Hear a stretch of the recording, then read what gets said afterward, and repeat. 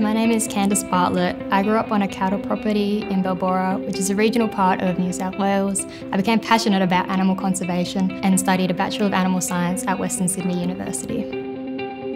In 2014, I applied for a new Colombo plan and was awarded a scholarship to study overseas for my last semester. I studied in Hong Kong at the Chinese University of Hong Kong.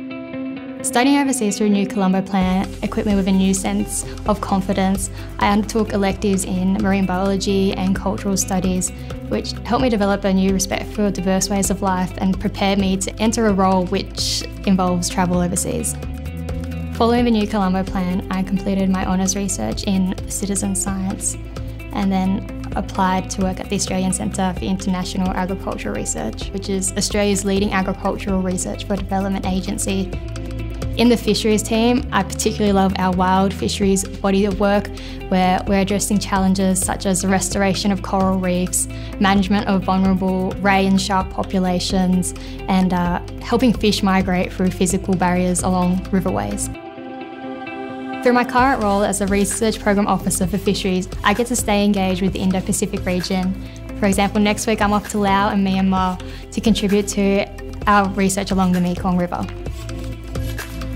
I think it's important to foster relationships in the Indo-Pacific region.